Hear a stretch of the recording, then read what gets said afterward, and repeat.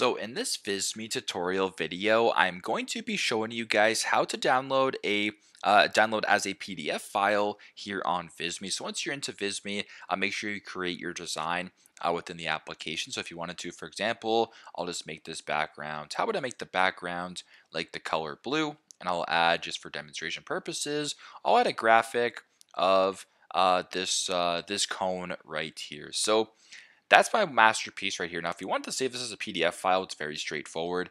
Go to the top right area right here, this blue button that says share. Right beside that it says download. I want you to go ahead and press on download. And once you're here, we have the image button currently selected, so a JPG file or a PNG file. We don't want that. We want to save this as a PDF file, so go to this option right here where it says document and in brackets PDF. Press on that. Then you can either do a PDF file or a PDF with bleed marks, whatever the case may be. And once that is done, select on the option you're looking for, and then go to the bottom, press on download, and there you go. Pretty straightforward, but that's how you guys can download as a PDF file here on Visme. Thanks again for watching, and I hope this video helps.